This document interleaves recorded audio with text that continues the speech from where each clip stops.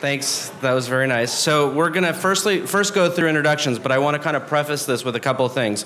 We had a phone call a couple weeks ago, and I'm actually going to try to recreate that phone call for everybody here because it was so dynamic and so interesting that we all learned something from each other, and it was very fluid. So instead of having us just kind of talk for 10 minutes, talk for 10 minutes, talk for 10 minutes, we're going to interrupt each other. We're going to pound our fists on the table. We're going to give our opinions and talk about what we know and what we're seeing in the industry. So first, I'll start with Tim on the far left over there. If you can grab your microphone and give us your 15-second elevator speech and introduction about yourself. Anything you want to say?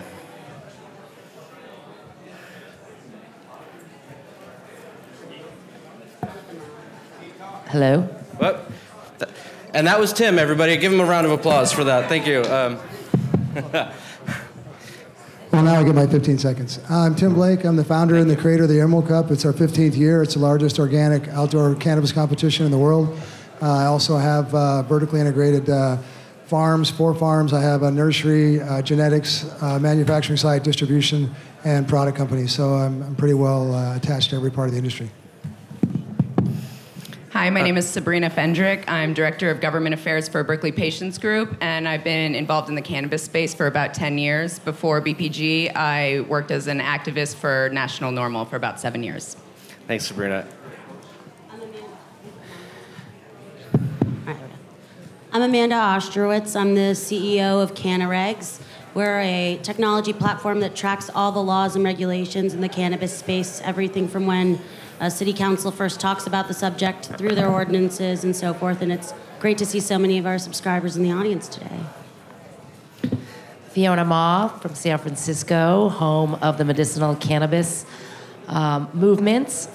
Served on the San Francisco Board of Supervisors, then 6 years in the State Assembly. Now I am your friendly tax collector, trying to collect sales taxes on the dispensaries, and found the big elephant in the room is lack of banking access. So I am and have been working on banking access for this industry.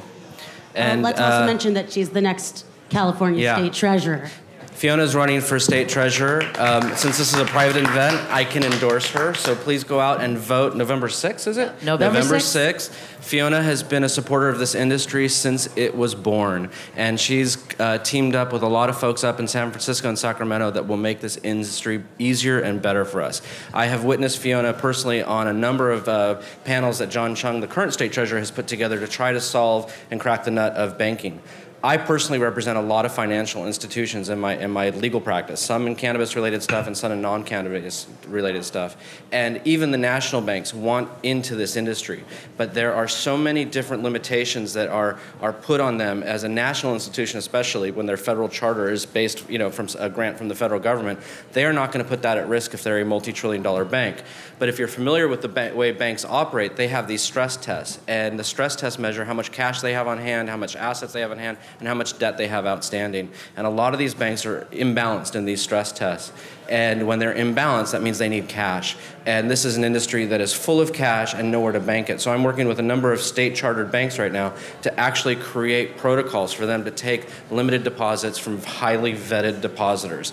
What does that mean? That means that not everyone is going to get access to a bank. And the people that I see right now in the industry getting access to banking are those that are coupled with something else, like the private equity group that's investing in a cannabis group, and private equity guys have the banking relationship and get the cannabis group that they invested in to partner up with the bank that they're working with. So there's a lot of politicking going on behind the scenes. Sorry, I didn't mean to make that word a bad word. I'm going to add in later on. Yeah. So the first issue I wanted to talk about was actually ask Fiona, what is she seeing right now in the banking landscape from your perspective as a tax collector, and then what you see going forward when you sit in the treasurer's seat?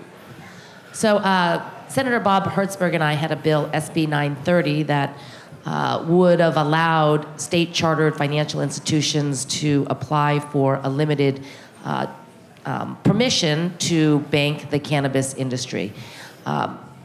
We were hoping that this would have to be a closed-loop system, privately insured, but we were hoping that a number of institutions would be part of the network and folks could deposit their cash and they could pay their vendors through like a Venmo or PayPal type of system. They could pay their taxes and they could pay their rent, which is like the largest one of the largest expenses. However, the bill got stuck in the Assembly Appropriations Committee. Bob Hertzberg and I are going to run the bill again, but I have something to announce. Oh, excellent. Senator Steve Bradford, who is chair of the Banking Committee, and I are going to run a public bank bill next year. Many of you have advocated for it, and running the bill this past year, seeing how much support we got from legislators on both sides of the aisle, hardly any no votes. I think it is time. People in Sacramento understand that this is a crisis and we need to get something done. So I look forward to working with the next governor on more of these type of issues. Excellent. All right, so when we had our phone conversation, one of the biggest issues that came up was taxes, along with educating consumers and educating people in the public. So I want to now turn it over to Tim, who had a very interesting perspective on taxes and issues dealing with the farms up north and what's happening to them because of the tax crunch, for lack of a better word. So if you could kind of explain what's going on and how you're seeing that world right now, because to me it was fascinating, because being in Southern California and dealing with a lot of indoor growers and distributors and banks, I'm not seeing the landscape that you're seeing in the trenches. Well, it's even larger than a tax issue. It's a calamity. You look, 4 years ago, we brought up about 400 people to Eureka to have a gathering of the supervisors in the fire department, everybody to talk about how we were going to embrace cannabis. And there was a standing ovation at the end. It was an incredible experience.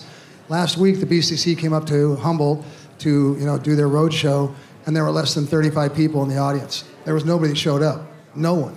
There were more people from the state than there were there. And I explained to them that's because they've given up. There's no hope. There's Justin talked about a grieving going on. Swami talks about 1,000 cuts. You basically have people it's a perfect storm where it wasn't just the taxes. It is the taxes, but it's the land use. You've got the cultivators that have to now apply to building codes. You've got them having to deal with water boards. Up north, you could get away with doing whatever you wanted for a long time, excuse me, because the water boards and Fish and Game weren't in. Now that they're in, it's like they used to fly helicopters, and then you had to go get a warrant, prove that you could go in there, and then go to a lot of trouble with cops. Now you just fly over with Google Map, you see it on a computer, you send the $10,000 to $20,000 a day fine, tell them they got to shut down, and they have to. So they're sending out hundreds of notices throughout Humboldt. It's shutting, and Trinity and Mendocino, they're shutting down the markets. The people that have been here for 40, 50, 60 years doing this, if you looked at the size of Mendocino and Humboldt, Trinity, and Emerald Triangle, it's larger than most of the small states in this country. If this was, like they said, if this was a coal issue with coal farmers, or if this was a farming issue in Kansas, there's more farmers being wiped out in the Emerald Triangle than there are in Kansas or any place where they're subsidizing farm labor and farm. Are those farmers having trouble even getting through the licensing process? Are they getting licensed locally, at the state? If you're talking about that, you've got less than 300 licensed farms in Mendocino, less than 400 in Humboldt. They're having a very challenging time because of, Ed Rosenthal said it, we argued years ago, and it's true. Humboldt, Mendocino, they weren't made for traditional farming. The land's steep, there's no soil, lack of water. It's challenging, but then you've got deserts out here that are bringing 500,000 square foot farms in, and they're taking the water from the Sierras or wherever else they're taking it from, and they're not in trouble, but the landowners up in Mendocino can't use their own water. So between the building codes, the taxes, everything, you're basically going to look at 75% of the people that built this industry are going to be gone. And in addition to that, you got the micro businesses, and they're not letting people do home micro businesses for the most part. So the product makers, the small people that did all that, are gone too. So I'm excited about 64. I voted for it. I'm with Fiona and everything else. I know we're going to be in a great world. The consumers are going to get the best products they could ever hope for. We're going to have cost-effective medicine. People aren't going to jail. I'm a huge advocate for all the people rotting away in jails across this country. And so I don't want to say it's negative. It's a great thing we're going into. But he asked about what we're seeing for the small farmers and small product makers, and it is an extinction event that they're going through right now. I'm going to dovetail with that issue to Sabrina and to Amanda, both on the education issue, because I think that ties into having knowledge about the industry, how to deal with everything from supply chains to consumers and everything else. First with Amanda, from your perspective, what are you seeing as the biggest challenges for your customers, your clients, and everything else getting access to information? Well, it's not just about access to information. They might have the access, but you can't take the tax issue lightly. Like we just talked about it in Humboldt and Mendocino and Trinity, but this is a statewide problem. So, I mean, we got to look at first the fact that California is entirely different than any other state, right? They passed medical laws in 1996, and local government, until very recently, was the only ones regulating this. So at the time, they could put in tax rates that were higher because there was no state taxes, but even those are still prohibitively high when you layer state and local. But really what happened is a couple, consulting firms went around the state and, told all these cities, if you allow and regulate cannabis, we're going to make you all this revenue. And they kind of made some promises of rates that were too high, rates that are prohibitively high. And we're seeing some cities starting to lower them, but a lot of people are just moving out, giving up, or staying in the black market. And the problem is once they've heard these lofty numbers, it's really hard for them to come back down. So part of this is the education to these cities of understanding that these things are also going to bring in other revenues in different ways. We went down to Lemon Grove one day, myself and a few of our clients, to go to a city council meeting, and we went to the bar afterwards and had a couple drinks. And it was interesting because we weren't the regulars that were drinking $2 PBRs. We were having $7, $8 drinks. And it took the people in this bar were like, wait, so the cannabis business isn't just going to grow. They're going to come to our bar and spend money. Oh, wait, that means they're also going to go to the grocery stores, right? You're going to buy houses. And this group of random people in the bar understood the economic impact that cannabis might have on their town. But that's not as simple or common an experience of what's being, put out there. And these cities are really needing to take a look at what is the overall job creation and economic impact that regular sales tax could do there and these companies as a whole, and then talk about what are reasonable tax rates. And that's really where we're seeing a lot of issues with this because a lot of people are just playing copy and paste the neighbor. Well, if they can do $25 a square foot, why wouldn't we do $25 a square foot? If only we had somebody that collected taxes that could give us their perspective on that issue, right? We do track every single tax rate in the state. And we've seen some, we tell people though, all right, yes, we have this chart that has every single tax rate, but just because you see this one a lot does not mean it's a good one. You have to look at these tax rates and actually look at the patterns of cities lowering them. So, one of our subscribers is the city of Kalinga. They went in and they actually lowered theirs, but they needed empirical, data to understand why these weren't working, and they were actually able to find that information in our tool and lower their rates. But we're going to have to see a lot more of this for it to work. There's no way otherwise.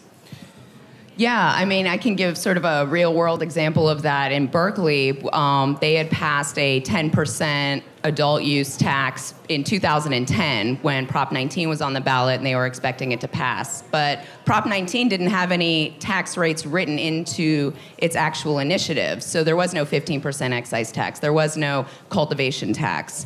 And 10% at that time, it wouldn't be as significant without the tax rate. But when you're incorporating Prop 64 and all of the additional layering and compounding tax rates that you're dealing with, 10%, and the way it was written was through the whole supply chain. So if you wanted to get a manufactured product in Berkeley, get it tested in Berkeley, and sell it in Berkeley, that's 10% on every single layer. So that's a local tax of 30%, and if they ever legalize cultivation in Berkeley, it would be another one. So that was a pretty big fight, and we realized very early on that this was not sustainable at all. And we were already dealing with the illicit market and trying to compete with that and those economic incentives. And so it did take a lot of educating of the city council and the public. I mean, there were some people that came out of the woodwork that shocked me. I was truly surprised. In Berkeley, people were spouting this reefer madness and that high tax rates it was sort of a counterintuitive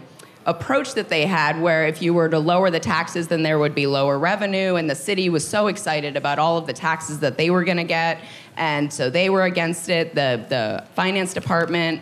And we really had to remind them that everybody was going to the illicit market. They were not enforcing anything, and there were these high tax rates, and so there was really no way for them to generate the tax revenue that they were expecting with these high rates. And also explaining of how the language was written, they need to move the rate lower. So we got it cut after about 6 weeks of lobbying the city council and working with the local community leaders. We were finally able to pass an ordinance that actually moved the rate down to 5% across the supply chain. Go ahead. And can I just add, Amanda brings up something, Sabrina brings up something important when she said lobbying the city council. It is really important for all of you who are in this industry and care about this industry to show up at city council meetings, at the state level. We have, a number of, we had probably 10 different cannabis bills running through the state legislature. And if elected members don't see you up there, then they say, oh, okay, well, maybe they don't care, it's not really important to us, we'll just, not fight for it.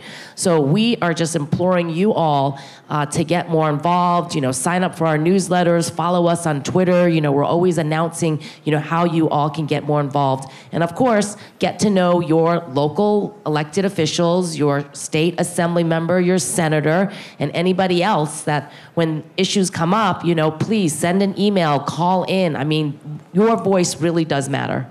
And one other thing to add too about working with the city. So, the people of Berkeley are really lucky that BPG has a Sabrina and actually invests in it because they're all benefiting from it together. But you can't rely on other people to do this work for you. I say it adamantly. A compliance and government affairs program are not as simple as just hiring a compliance officer.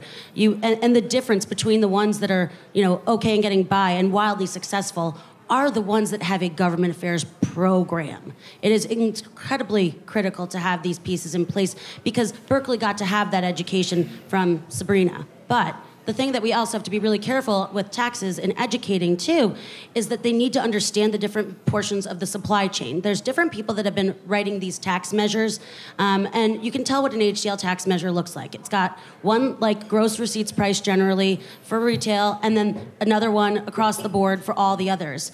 If you look at an SCI consulting one or Muni services, you're going to see each piece actually getting explored differently. And you might see in one city, they might come out at $3 a square foot for cultivation, and in another, they might come out at $6 because you need to actually do the analysis of what these businesses look like in your city. The same consulting firm should come up with different answers in each of these different categories based on what is a business going to look like there, right? Imagine if you were doing the same price per square foot in Humboldt as you were doing in Los Angeles, right? They're unfair. Why? Because Humboldt, they're growing outside. You need a lot more space. Whereas indoors, they're going to grow a lot more in a much tighter, spot. So you actually have to look at each vertical that you're going to be taxing and give them an individual analysis and make sure your government understands what those businesses look like in your jurisdiction rather than them saying, okay, well, we're right next to Oakland, let's copy Oakland because we're, neighbors. Every city is different, and you really got to educate them. I was going to add, I tell this to my clients all the time, that don't forget, this is still a real estate-centric business. You can't get a license without being tied to some real estate in some local jurisdiction. So you really have three masters. You have the local government master that you have to be compliant with, whether it's zoning, taxes, whatever. Then you have the state master that you have to be compliant with and make sure you're properly licensed and doing business with other licensed folks. And then, of course, you have the conflict of law with the federal government where the Treasury says one thing, the Department of Justice says another. And so you have all of these different narrow paths that you have to follow. And, of course, it makes great work for lawyers like us to help you navigate it, but at the same time, it is a massive headache for everybody involved. And so getting information and getting in touch with those folks and being present is really, really important. I wanted to transition, because we have a lot of topics to cover, and say that all of this with the tax issues, the real estate issues and everything, are hamstrung even further because of the banking issues. And the banking issue is a nightmare. When I first met Fiona a couple years ago, she came and spoke at my law firm. We hosted an event, and I made a joke to her. I said, what if I just take all of my gross revenue, pay it in cash to the state, and just get a refund check? And she said to me, she goes, it would work, but the state would become the biggest money launderer in the world. And I said, you're probably already the largest money launderer in the world. Absolutely. Yeah, right? Yeah. So the state is who we you want you to be pay the your money taxes. launderer. If the state's the money launderer, then well, now you got a treasury. Really You've got a treasury check, right? No. Okay. So here is the great irony. We want everyone who is selling tangible personal product to take out a seller's permit and pay your sales taxes. We don't ask who you are. We don't need a background check. We just want you to pay your taxes. And we take your taxes, count it, walk across the street to Bank of America and deposit it. However, you cannot go to Bank of America and open up a bank account or deposit any money into Bank of America. And if I overpay, how does that make sense? If I overpay, I get a refund check from the state. Yes, if you overpay, you will get a refund check. If I overpay everything, I'd get a refund check for everything, right? And I did check that because that was a loophole to say if everybody put their money in, can't we just hold it there? Then you become a public bank. Well, and that's what we're going. Right? Always trying to think outside the box, right? So let me get my notes here. So I turned 46 in June, and all of a sudden I need these things on my face, and I can't see the audience when I have them on, and I can't see the paper when I have them off. So you'll see me going up and... thank you. That's how I am when I'm driving. Yeah, right? So I wanted to go back to the banking and talk to you, Tim, about what the market is looking like for folks that they still have no access to banking up in farm country, in Humboldt and everywhere else, and is that also adding to the crippling effect that you're seeing? And also, is it resulting in a gray market or an unlicensed market where we now have competing markets of people that are dealing in the little licensed world and people that are dealing in the unlicensed world?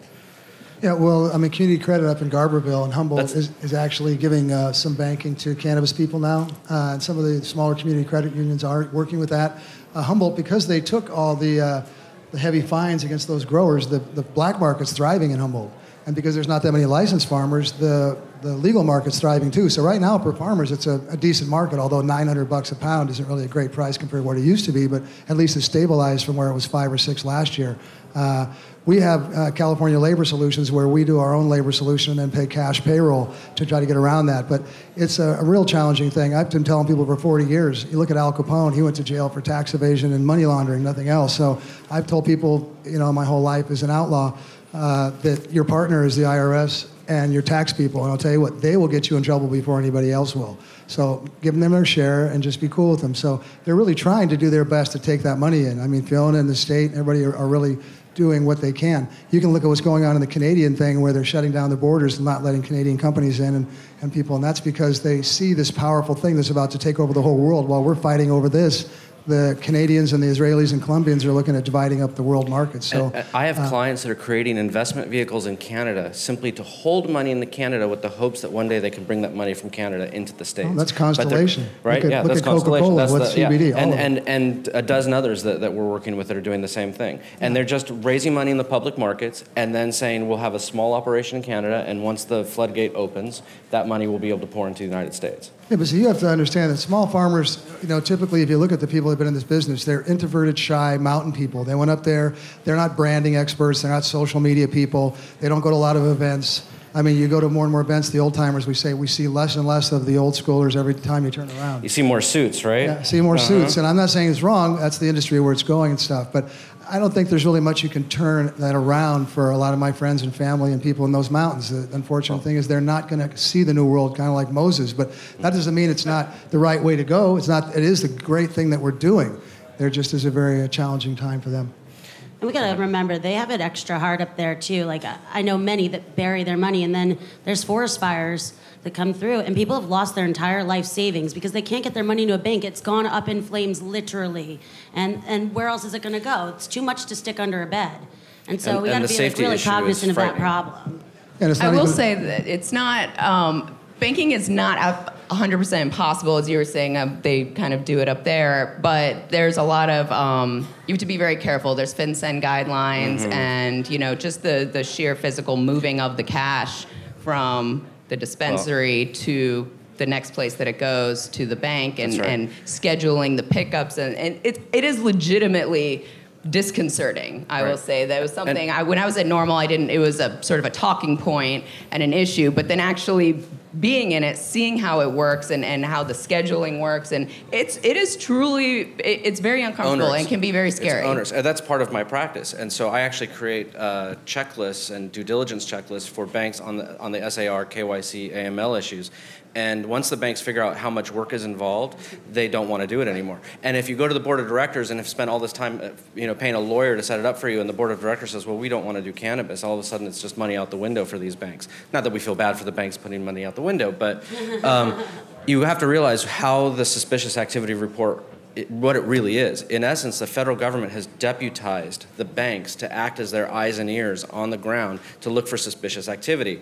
FinCEN, in its wisdom, took the Cole memo from the Department of Justice and said, we're going to bootstrap this into a way for banks to be able to file these suspicious activity reports, but create these limited marijuana SARs so that they can actually bank state-compliant businesses. On January 4th, Jeff Sessions, as we all know, rescinded the Cole memo, but FinCEN, 2 weeks later, reaffirmed it and reaffirmed the FinCEN guidelines. So now the banks are kind of like, do we do what the Treasury says or do we do what the Department of Justice says? And they're in this conundrum of not even knowing where the federal government stands. And that's just a microcosm of our federal government right now. But go ahead, Fiona. Yeah. So we were talking about taxes earlier, and we are very low in terms of how much we have collected in California, taxes versus what we estimated. So the first 6 months in 2018, we collected about $82 million of taxes. We estimated we would collect about $185 million. Wow. And there's a couple of reasons, I think. Number one, the state is just is starting to issue permanent licenses, but they're waiting for the local government. And some of the localities have not approved cannabis, or still working it out, still fighting about it, or their taxes are too high where companies don't want to locate in that jurisdiction. In comparison, Nevada, for the first 6 months, collected $195 million in taxes, right? Colorado and Washington, which were the first 2 states to actually have adult use. Colorado collected $114 million, Washington $67 million. Yet Nevada just passed last year, and they're at 195, more than California estimated. So, you know, I think taxes, regulations, fees, you know, it's mind-boggling here in California. That part of the problem is this, is that we gave too much power to the local governments, and it's a patchwork and a mosaic of rules and laws that are very difficult to follow, very costly, and if the state would set its own standard, and then municipalities could just say yes or no, I think would be much easier in that regard. And then you have, thank you guys. And then you have the other issue, which is, I can't remember which city is which, but Santa Ana and Costa Mesa have their own regulations about cannabis and how you can sell and where you can sell. And one of them says you have to have a security guard in uniform that's armed. And the other one says you can't have armed security guards and you can't have uniformed security guards. So you could literally cross the street and have a totally different scheme that you're operating under for a dispensary. And you're none the wiser as a consumer that this happens to be the Costa Mesa and this other side of the street happens to be Santa Ana. It's a really just discombobulated world that we're living in right now and the way it's set up. And so, Richard, like Prop 64 passed by the voters. Right. So the only way we can change by the California voters, right? California voters. The only way we can change any of the provisions, the major provisions in that initiative, is to go back to the voters. And that's something that I think people don't understand, is when we pass an initiative at the state level by the people, we can only change it by going back on the ballot and asking the people if we can change it. If the legislature passes legislation... If you have somebody like my mom says, isn't it legal now? And that's her whole knowledge of the world, right? Right? My mom might be here because I grew up in Long Beach since she was going to come by. Mom, are you here? No, okay, good. All right. So Yes. I actually had my prom in this room, and this pillar right here is where my date left me. So, yeah. Okay, well, my assistant, Amy, we're going to tell stories. She's like, we used to come here, and this ship is haunted, and we used to hear people knocking on the walls. yeah. I'm like... We do have one mom in the audience. Yeah, that's my good. mom. Oh, that's your mom? Oh, awesome. Awesome. So, yeah, I invited my parents, so they didn't show up, I guess. So, it is what it is. It's not the first time. And you know, I'm one of those dads. Like yesterday was soccer practice, and I was here, so I can't. It's history repeating itself. All right, I digress. One of the things I wanted to ask you specifically was this, and I had this conversation with Javier Becerra. I've had this conversation with Lori Ajax, and I want to have this conversation with you. And we talked about it on the phone. The state's infrastructure for dealing with the cannabis regulations and enforcement. What does that look like right now, and what should it really look like? Well, be careful what you wish for. Right. Right. The enforcement is not there yet. So we are still trying to just get licenses issued. The track and trace system is ready to go, according to Richard Parrott of the Department of Food and Ag.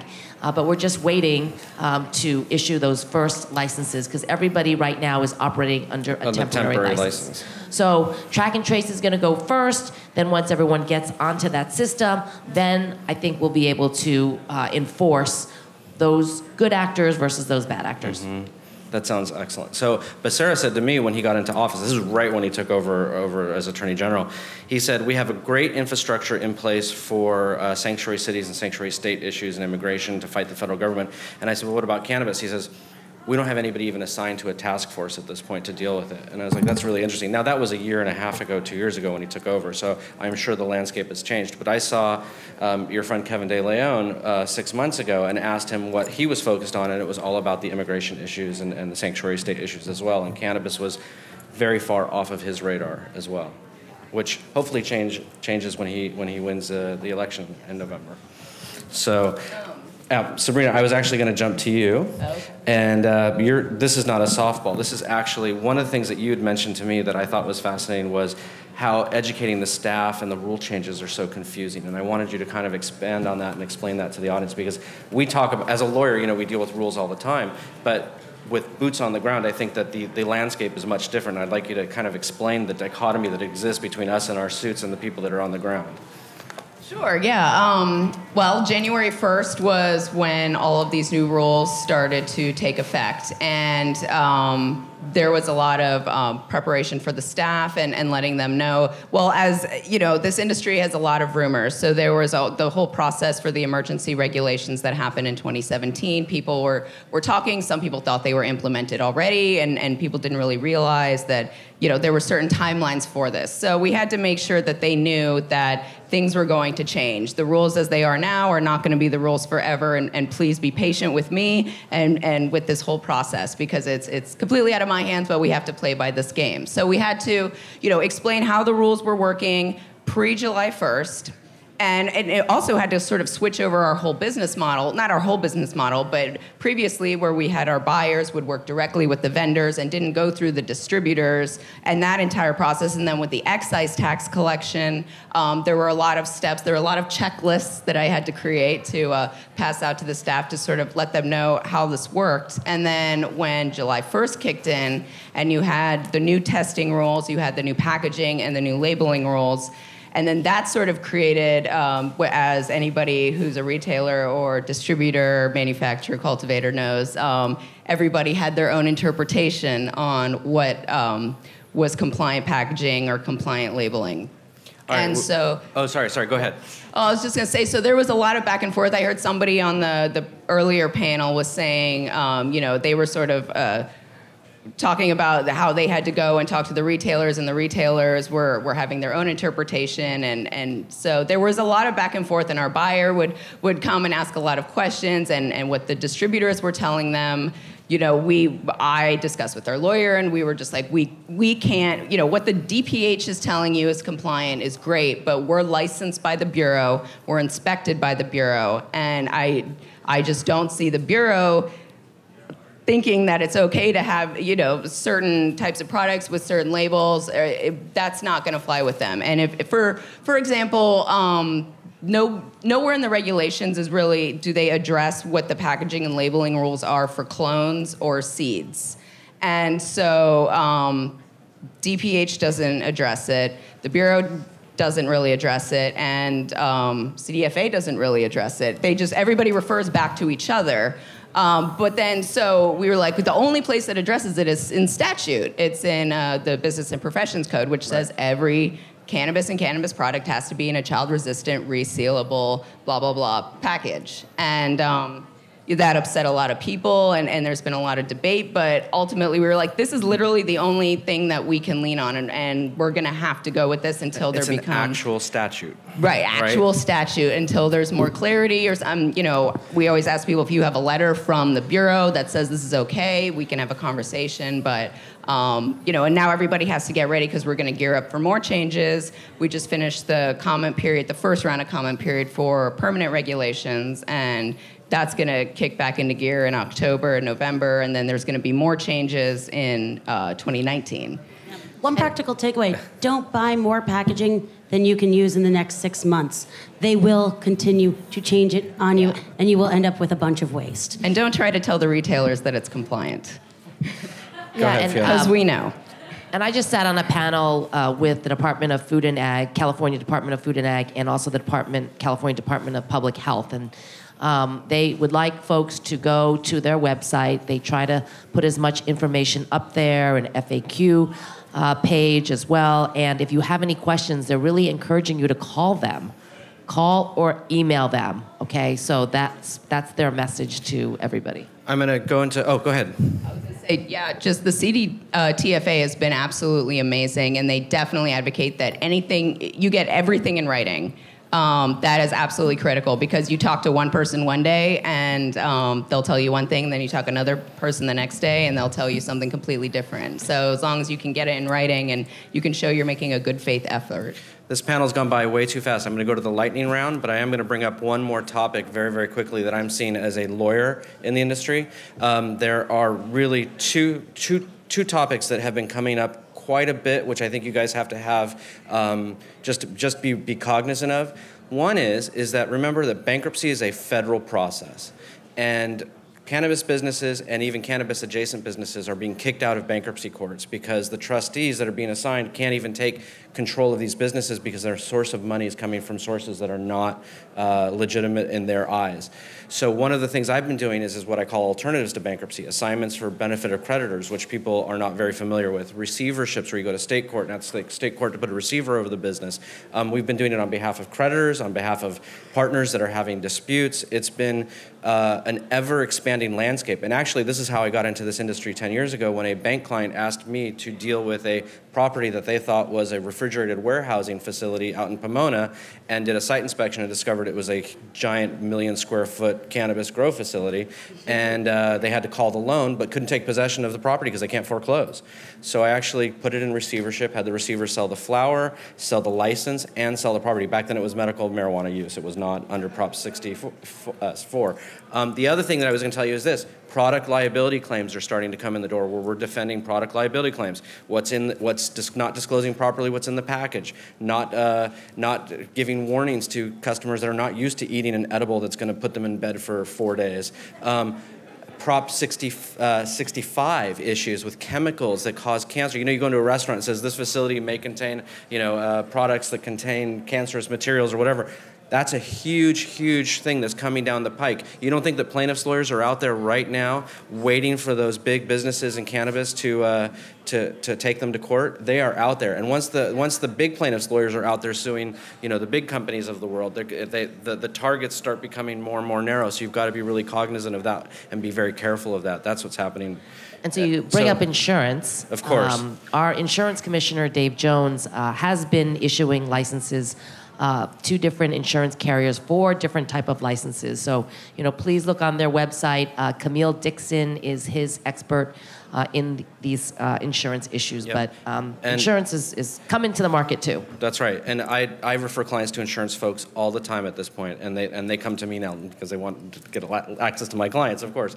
So in this lightning round, what I want to do is, that's my big issue and big problem that I'm seeing with my clients right now. I want to just go down the table, starting, actually, Tim, going this way. First we're going to say, what is the biggest problem you see in 10 words or less? And then we're going to go and say, what is the silver lining you see in the next couple of years? So let's start with the bad, and then we'll go to the good. We'll finish off with the good. Microphone. The good part is that we're California. We're going to dominate the country, the rest of the world, the Emerald Triangle, where we came from, who we are, heritage and stuff. We're going to do fine long term. The biggest challenges for me is that you need compliance attorneys, you need compliance people, you need so much that if you don't have a lot of money, you're going to have a hard time being in this industry. And so it's not really a fair playing field. It's really, as you can see, this is a capitalist society, and you're looking at Constellation, you're looking at Coca-Cola, you're looking at some major players coming in, and it's like how do small farmers and how do small product makers compete with that? I would say... your turn. Oh, there you go. See, the biggest challenge would be the constant pivoting, the re-education, just the wears and tears of that. The silver lining, I would say, is that this is a very agile industry that has been around for a really long time and will continue to be around. And we are very creative and able to, we've survived the federal interference. We've survived lots of trials and tribulations. So this is just another challenge that we're going to have to go through, and I think we're going to come out okay. I'd say the biggest obstacle I'm seeing, I don't have it personally because we just track all the law, but taxes, hands down it's taxes. I guess silver lining, it's going to keep all the attorneys and consultants in business for a long time. Do we have to throw the tea in the harbor? Is that what you're saying? No, but no, I'd say silver lining is that little history joke just there. in the first inning of a 9-inning baseball game. And so we're going to continue to see problems, but we're going to also be working to fix those for a long time. So never expect the regulations to stay the same. And, that's going to mean a constant re-education, which is truly a pain point. But over the next 5 years, there's going to be continuous improvements too. And these kinks are going to get worked out. They're just taking a first shot at it. And you can't expect anyone to get it right on their first try. So the biggest barrier or challenge to banking access, public safety, and collecting taxes is Congress. The silver lining is November 6th is coming. We need to flip these seats. Mic drop. Go out and vote. Now, if you have questions, we have a microphone set up here for questions. We have about, I think, 8 minutes. So if you have a question, please come up to the microphone here to the left. And we will do our best to accommodate you. But don't ask complex legal questions, because then I'll have to bill you $650 an hour for it, okay? So, hi, this is an awesome panel. My name is Joe Devlin with the City of Sacramento. Apparently you have to eat the microphone. Yeah. It's like an ice cream. So taxes are definitely too high. How do we facilitate that conversation amongst the local governments? The patchwork doesn't work. I mean, there's some things that can be done. CDTFA can lower the markup rate down to 0 tomorrow, right? So that would help, but across the state, we have to have a more consistent taxation. So how do we? The League of Cities is an entity that exists, but they're not leading that conversation. Is there another avenue of facilitating that dialogue, and how do we shorten that implementation difference? This is going to be a really tough one because you mentioned the League of Cities and CSAC as well, but you go into the League of Cities, and I was there as a guest once in their office, and the password to the Wi-Fi, no joke, was local control. And that's kind of I wish it was a joke, but that's actually their password for the guest Wi-Fi if you need it ever. But that's kind of the problem with the League of Cities is their thing, what's interesting is they're not, advocating any policy, they're advocating for local control. So even when you see them as anti-delivery, the current delivery regulation, they're not anti-delivery, they're anti the cities getting to choose whether or not deliveries go to those cities. And so it's really hard when the, ethos has always been let the cities make their own decisions. So therefore, it needs to come outside of those organizations, and there's got to be education opportunities where you can bring in the neutral bodies in the spaces to actually educate on it. So we had a county's cannabis conference last summer, and that was very effective, and I'd love to help you, facilitate this meeting of the minds for the cannabis tax conversation for the cities, but we're gonna have to somehow figure out how to pull that group together. But you'd have to redo the whole tax structure, all of it. Right? You could start though by just, but you could start by coming up with a range of things that are reasonable. Talk about, output-based taxes as opposed to square footage taxes. I mean, there's a lot of things, but we still gotta educate them on what those even mean. And so that's step one before you can start looking at restructuring the whole thing. Let's talk about what's working, what's not, and what's being done around, and an honest conversation. What's not working? And so, Joe, Fiona, what I was saying is, these taxes are prescribed in Prop 64. Yep. Therefore, you either have to go to the ballot with $1 million of signatures or get 2/3 of the legislature to put it on the ballot. And I think right now, the appetite at the state level is people understand that this is a problem. So that's what I would advocate all of you to do is go and educate your state assembly person and your state senator and talk about how these taxes perhaps are too high and it's really hampering this industry. Part of the problem is that you need to explain why it's actually a problem, because it seems counterintuitive that high tax rates are not going to generate more revenue.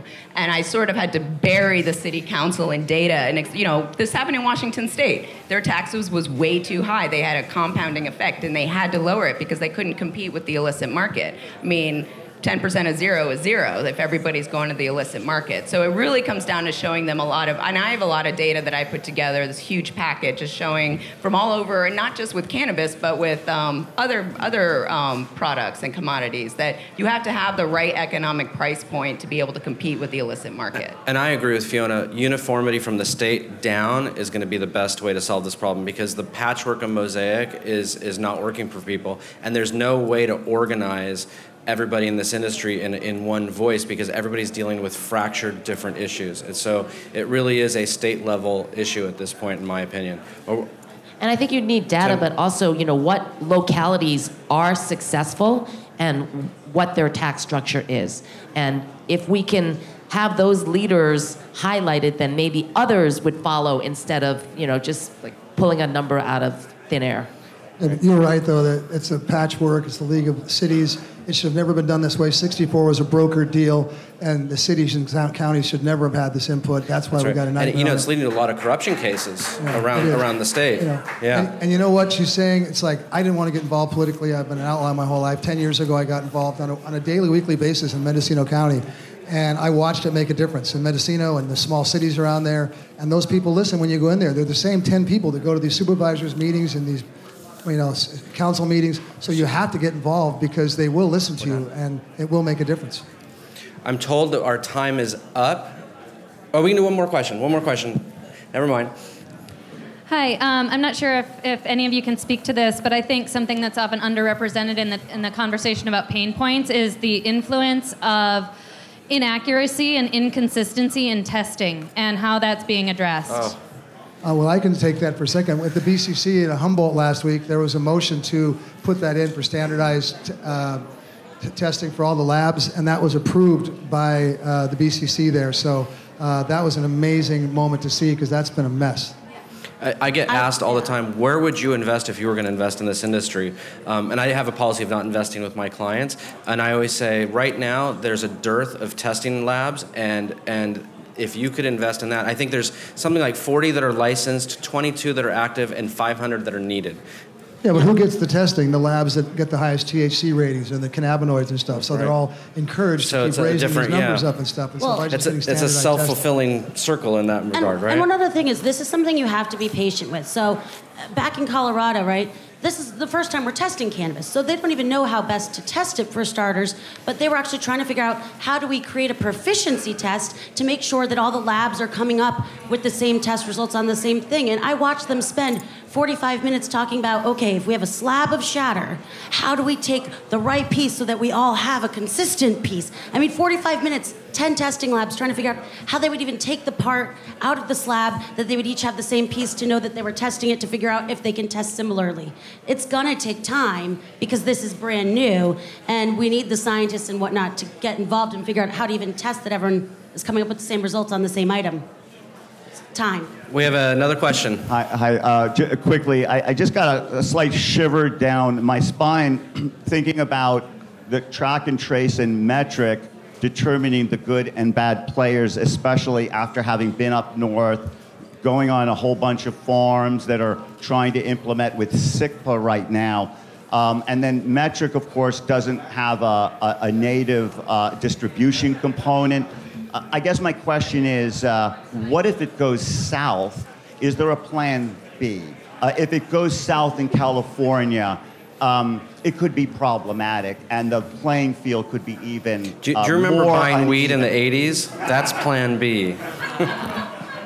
No, I don't think government has a plan B. They just expect this to work. So that's what I heard from Richard Parrott, who's the director of the track and trace program at the Department of Food and Ag, that they are ready to go. let's cross our fingers and hope it works. You know, there's a lot of trial by error in this industry. I have a canned speech, which I'll give a very short part of, which is we are all pioneers in this industry, and we all have to be held to a high standard because we know that there's a high level of scrutiny on what we're doing. But as in any new industry, we're going to learn from our mistakes. We just have to make sure we don't repeat the same mistakes. And I think with track and trade, it's another example where we're going to do some stuff that works, and we're going to find out some stuff that really doesn't work, and it's going to have to be fixed. We are infants in this industry. But I'll tell you this: this is the kind of phone calls I'm getting now. I'm getting phone calls from New York, Boston, and Canada from people from pharmaceutical companies, large tobacco companies, large alcohol companies, trying to figure out ways to start leveraging this market today so that when that 5-year term is up, they can move in very, very quickly. It's very interesting as to the dynamics that I'm seeing behind the scenes from a legal perspective and how people are gearing up for this at this point.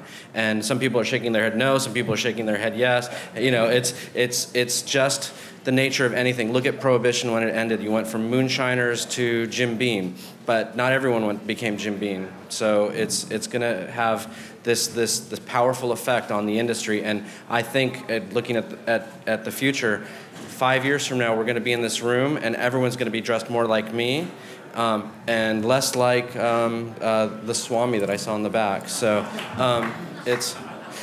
which is kind of sad, actually.